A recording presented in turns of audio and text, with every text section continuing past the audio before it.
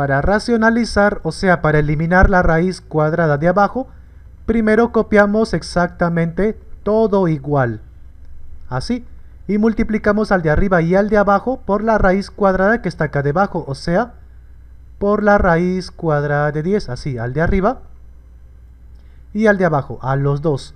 Ahora, arriba, como uno no tiene raíz y el otro sí, no se pueden multiplicar directamente, pero se pueden copiar así como estaban. Debajo sí, como son dos iguales, se coloca una sola vez y exponente 2 porque eran dos iguales. Recordar siempre que el exponente 2 se va con la raíz cuadrada y solamente quedaría el que está dentro, que es el 10, así. Y como aquí hay una multiplicación, siempre ver si es que estos números que están fuera de la raíz se pueden simplificar. Y vemos que no, porque el 10 solo se le puede sacar mitad y quinta, pero al de arriba no, ¿verdad? O sea, ahí queda.